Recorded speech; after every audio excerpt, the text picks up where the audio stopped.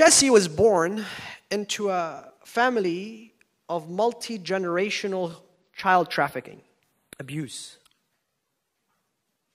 in an unbelievable way. I mean, this is as bad as it gets. At the age 5, he was trafficked so much that he was picked up by the police. He's taken into foster home, from foster home to another until many attempts fail. They take him to a foster home with a family that takes care of kids with special needs.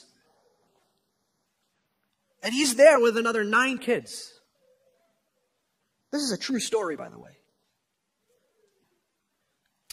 And there he's being abused every day. Physically beaten every day. He's not being fed just because of extremely small, petty little things. Many nights he's forced to sleep outside in the chicken coop.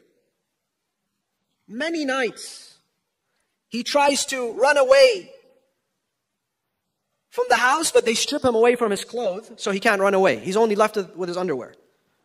So one day he was running, in the middle of the winter, he's running outside on the road, barefoot, doesn't have anything to wear, with his underwear, a little kid. And the deputy sheriff picks him up and he says, "What are you doing? You're running in the middle of the street?" And he explains to the deputy sheriff of the trauma, of the abuse that he's facing with his foster parents. And the deputy sheriff tells him, "You're lying.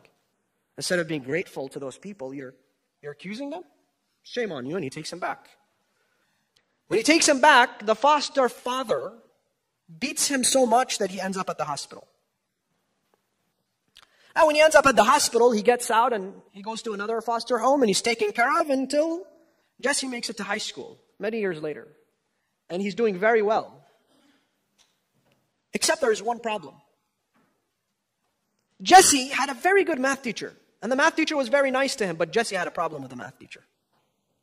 Every time the math teacher would walk around the class, Jesse would get into a fight with him. They actually got into physical fistfights. He's taken to the principal's office. "What are you doing? Why?" "I don't know. I have no idea."